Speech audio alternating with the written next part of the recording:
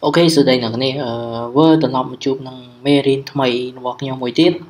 đâyខ្ញុំនឹងនិយាយអំពី Marine Firebase នៅក្នុង Android អូខេអញ្ចឹងដូចខ្ញុំបានសន្យាអញ្ចឹងថាខ្ញុំនឹងបង្រៀនអ្នកនរគ្នាអំពី Marine Firebase អញ្ចឹងនៅក្នុង Marine Firebase ក៏ពិតទៅវាមានរឿងច្រើនដែលយើងត្រូវរៀនប៉ុន្តែឥឡូវខ្ញុំសូមប្រាប់អ្នកនរគ្នាបន្តិចណានេះគឺជា website Firebase អញ្ចឹងអ្នកនរគ្នាអ្នកខ្លះគាត់ថ្មីគាត់អត់ទាន់សូវយល់ទេថាស្អីគេជា Firebase អញ្ចឹងក៏ប៉ុន្តែ Firebase នេះវាជា website មួយជា cloud ក៏ដូចជា service សម្រាប់តួយើងប្រើវាក៏ប៉ុន្តែ Firebase វា limit វាអត់ free ឲ្យយើងទេវា free ឲ្យយើងត្រឹមមួយ G អីឬបើ host យើង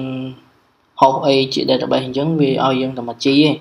អញ្ចឹងលើពីមួយ G វានឹងគិតលុយអូខេអញ្ចឹងខ្ញុំសូមណែនាំ service ឲ្យអ្នកនរគ្នាប្រើទីយើងចូលមក website នេះមកFirebase ហ្នឹងអញ្ចឹងខ្ញុំអ្នកនរគ្នាមើលពី service របស់វាមានច្រើនមែនទែន service របស់វាតែជាទូទៅនៅក្នុង Firebase បើនិយាយជាសាមញ្ញគេផ្ដោតសំខាន់ទៅលើ real time អញ្ចឹងនេះ service របស់វាគឺ development តែយក app នេះមានន័យវាឲ្យយើងមើលពី service របស់វាអញ្ចឹងនេះ real time crashlytics អីនេះ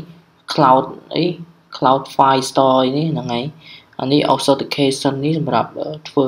authentication login log អីចឹងណាហ្នឹងហើយ cloud function cloud storage ហ្នឹងហើយវាមាន hosting យើងទុក hosting មកយើង test lab android នេះមានច្រើនអូខេ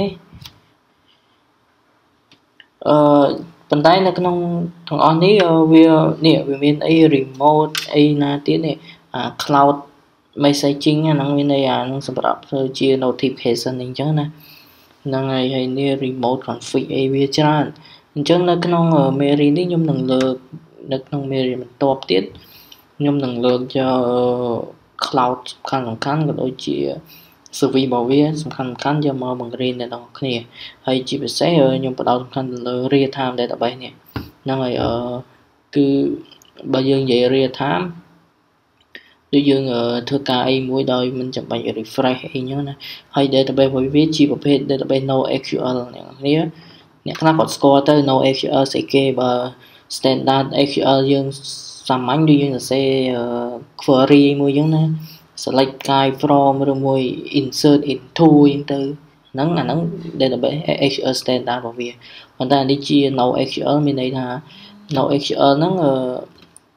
វាជាប្រភេទ database របស់វាផ្សេងមួយទៀតខុសពី database យើងធម្មតា